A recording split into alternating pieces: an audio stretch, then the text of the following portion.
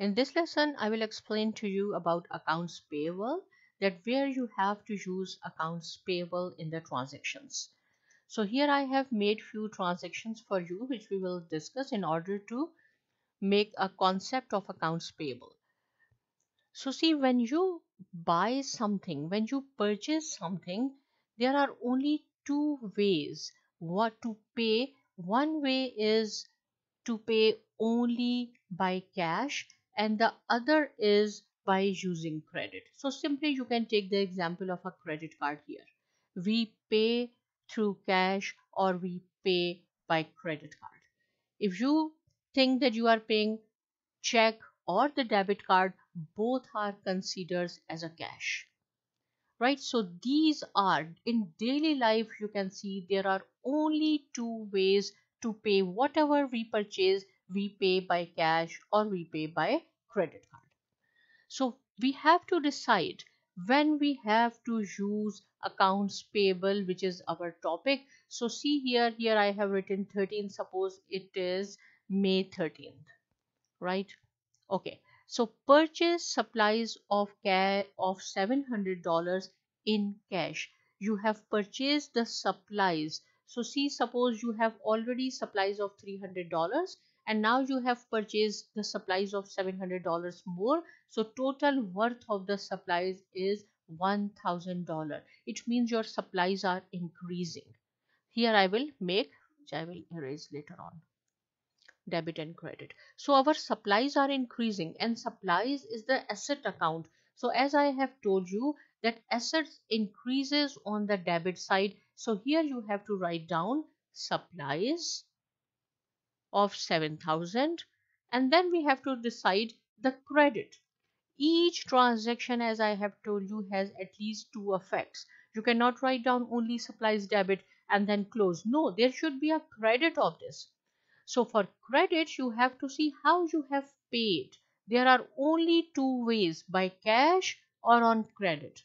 So if you pay by cash, so it means our cash is decreasing and cash is the assets account. And if asset decreases, then we have to write down on the credit side. It means you have to write down here, and credit entry, credit account, you have to write down by using indentation. Means you do not have to write down here. So this is 700. So in this transaction, we have paid by cash. As I have told you, there are only two methods, cash or credit card.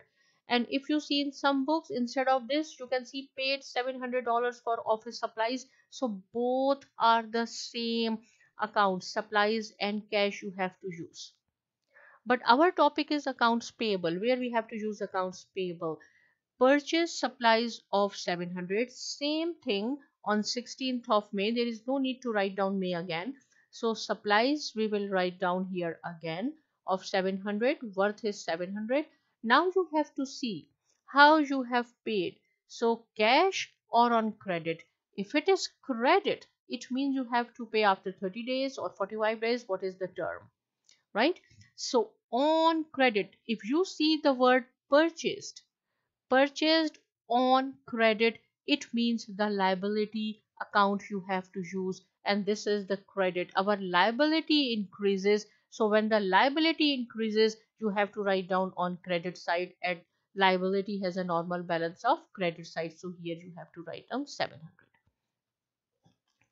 right? So this is our topic where we have to use accounts payable. Normally students become confused where we have to use accounts payable and accounts receivable.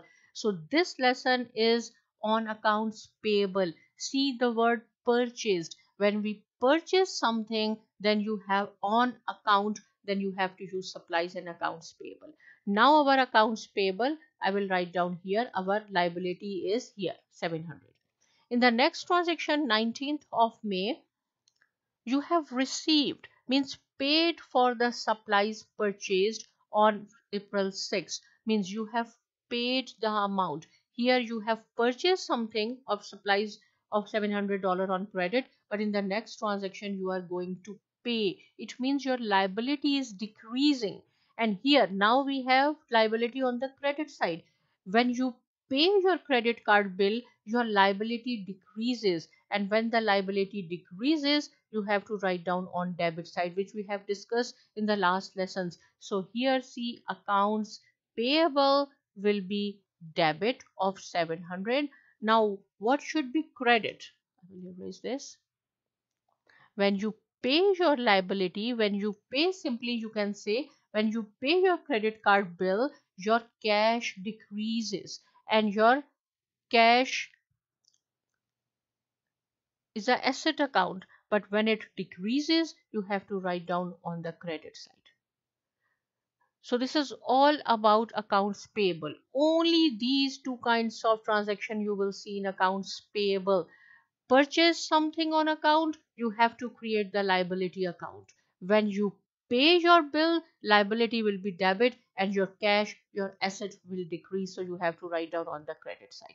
So again, keep in mind, in our daily life there is only two ways to pay whatever we purchase, by cash or by credit. If we pay cash, in the first entry we will write down cash in the credit side, but if we pay on credit, then you have to write down first this entry. When you pay your bill, then you have to make accounts payable debit and cash credit.